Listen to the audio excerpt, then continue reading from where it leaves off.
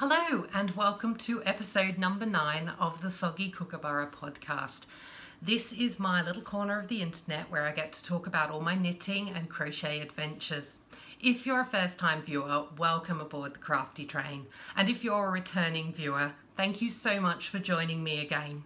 My name's Kathy. I'm coming to you from a small town in North Wales where I live with my husband, our son, and our 2 cats, Pickle and Puka. And you can probably see Puka perching on the computer desk there, and she's a bit obsessed with my recently put up Christmas decorations, so expect chaos in the background. Apologies in advance for any distraction.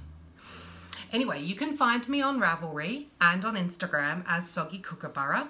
We actually have a Ravelry group as well, so feel free to pop along and locate us. We are the Soggy Kookaburra podcast on Ravelry. Small but very enjoyable group at the moment, so feel free to join. As always, I will be putting links to everything that I talk about in the description bar down below. And if you enjoy, oh, she's going to get that star. And if you enjoy this video, please feel free to subscribe. It'd be wonderful for you to subscribe and then get a notification when I post. Sorry, I'm distracted already. Puka, leave that alone. Anyway, today is the Sunday, the 2nd of December. I can't believe we're into December already. Summer doesn't seem that long ago, but we are getting into the festive spirit here. So today I've got many big plans. I'm going to decorate the house. This is our first year in our very own home, so I am anticipating an all-out Christmas festive extravaganza, getting all my decorations out and all my lights and all the rest of it. So that's my plan for today after I do this. Sorry, got my coffee as per usual. So shall we crack on? First up, finished projects. I have 3 finished projects this month, which is not bad going because truth be told, I've been absolutely flat chat at work, so I really haven't had the time at home knitting and crocheting that I would like. However, 3 is not bad. So first up, you'll have seen these as a work in progress in the previous episodes. These are the wool-free socks that I have made as a Christmas gift. So now that I've shown them, I can wrap them. There are 2, I've just got 1 on the blocker. I'm actually really pleased with how these have come out. They're incredibly soft and smooth, which I know I've said before when I've talked about making them.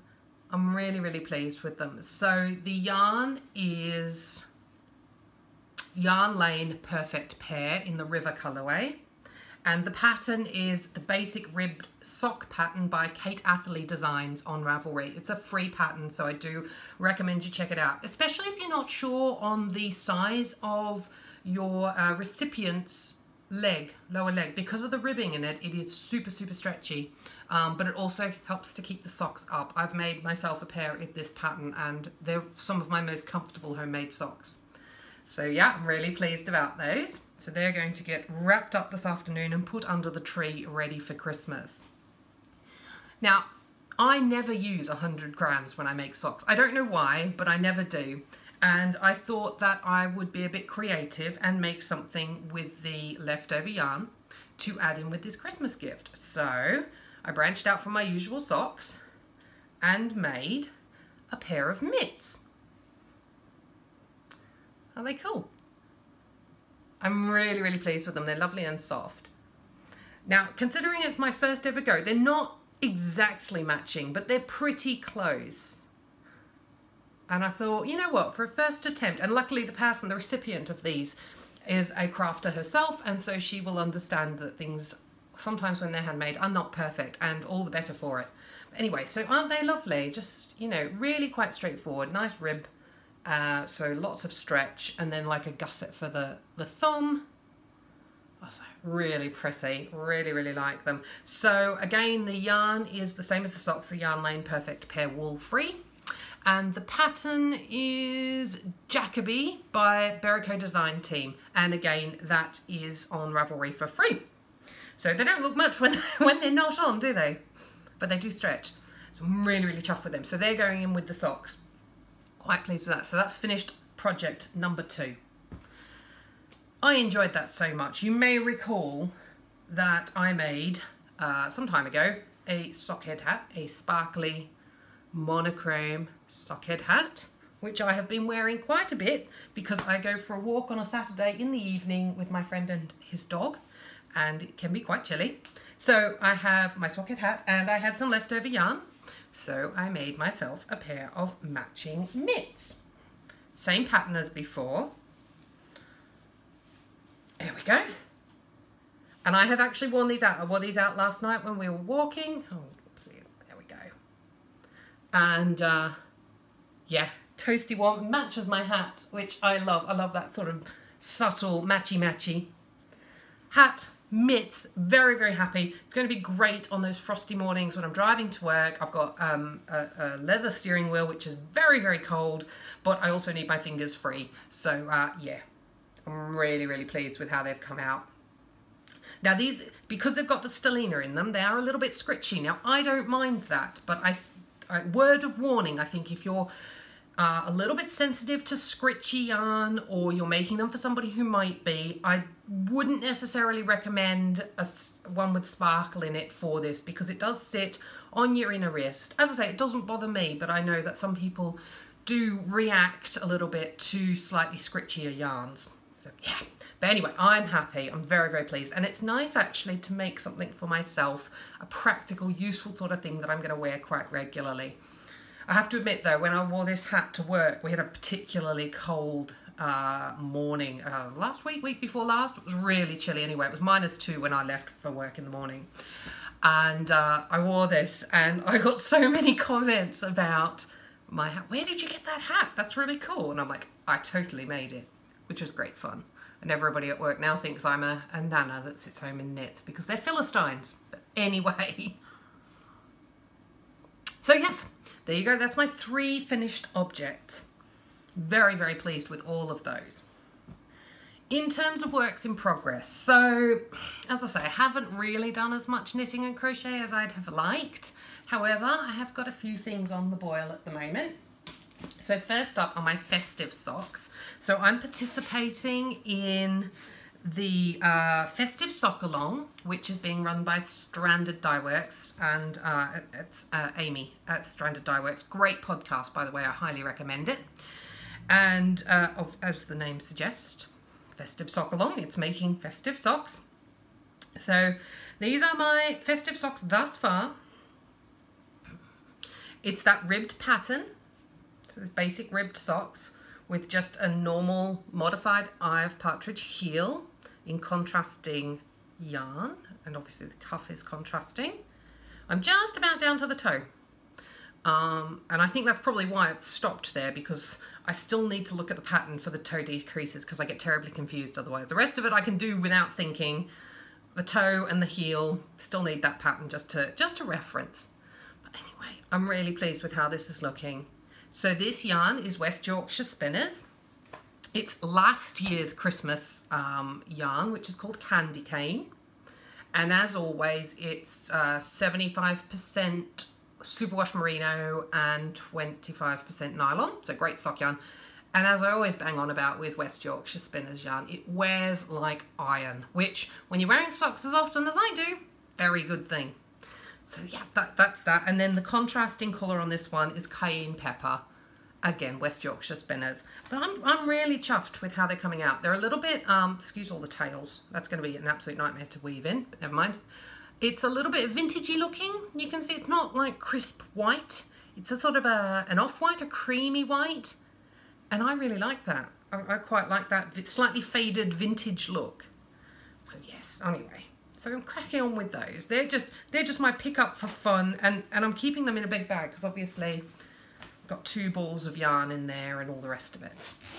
So yeah, so cracking on with those. I'd really like for them to be done for Christmas, but I'm not bothered if they're not. You know, as I've said before, for me, my knitting, my crochet, it's very much a hobby. I do what I want when I want, and so if I fancy working on them, great, and if I don't, they don't get worked on. It's not the end of the world. The other thing that I'm working on at the moment, and I absolutely love this. So I've finished one. It's another pair of socks. These are just vanilla socks. Now, I've tried a few different patterns. Hermione's Everyday, the ribbed socks, the vanilla latte, which is I lied actually. Those Christmas ones are the vanilla latte socks. They're not the ribbed socks. Anyway, what was I saying? Okay, yeah, vanilla socks. What I have found is the most comfortable socks for me thus far are just plain vanilla. In that vein, I am making these. So I finished one. I really do need to get bigger sock blockers. But look at the sparkle. It's so sparkly and pretty. These just make me ridiculously happy. I've absolutely whipped through this first one. I haven't cast on the second one yet, mind you.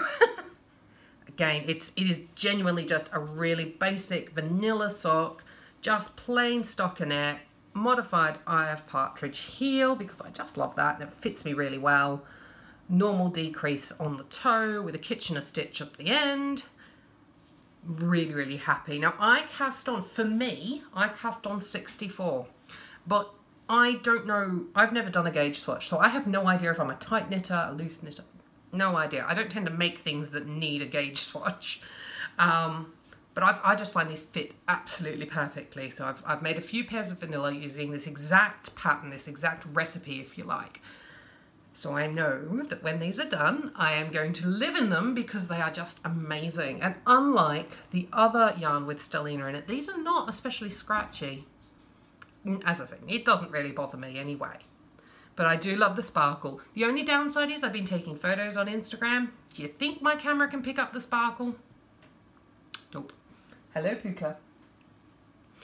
She's a cheeky cat. She's enjoying getting into all the boxes. I've got my Christmas decks out of the garage, and yeah, she's really enjoying getting into all the boxes, sniffing out all this new stuff. So anyway, the yarn for this is, what is the yarn for this? Opal Sockenwolle. Sorry, I'm looking over here because I've got my notes over here, and it's the Colourway 9331, which is not very inspiring, is it? But the colour's amazing, even if the name is not.